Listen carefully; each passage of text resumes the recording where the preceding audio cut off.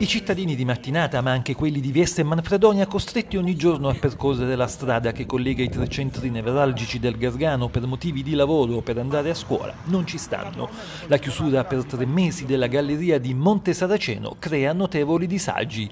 A Mattinata è nato un comitato spontaneo coordinato da Michele Biceglia, che ha organizzato il primo sit-in davanti all'ingresso del tunnel. Abbiamo scelto la giornata di sabato per verificare, purtroppo, che i lavori sono fermi, quindi non si spiega la straordinarietà dei lavori se poi nel weekend, sabato e domenica, i lavori non vanno avanti. Ecco quindi giustificati 3 mesi e forse anche qualcosa in più.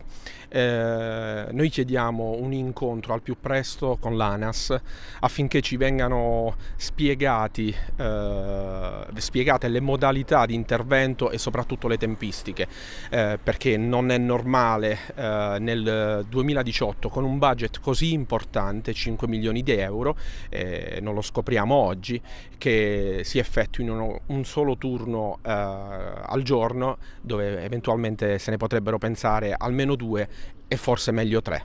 Questa invece la rabbia della gente. Che tipo di disagi comporta la chiusura di questa galleria? E intanto sulla stradina che ti porta poi a Manfredonia veramente è stretta, ci sono difficoltà proprio di circolazione con i mezzi tipo i pullman eccetera, a parte il rallentamento che insomma già è considerevole, però diciamo la cosa più importante è più diciamo che pesa di più è proprio la cattiva circolazione. Io sono già un paio di volte adesso che sto andando a Manfredonia, o non siamo più abituati su queste strade, non lo so, infatti si guida malissimo e c'è veramente tanto pericolo. E poi la cosa impossibile, incredibile, è quella che 3 mesi per fare questi lavori insomma è un'esagerazione. Io mi meraviglio con un budget così importante vedere che i lavori non sono in esecuzione,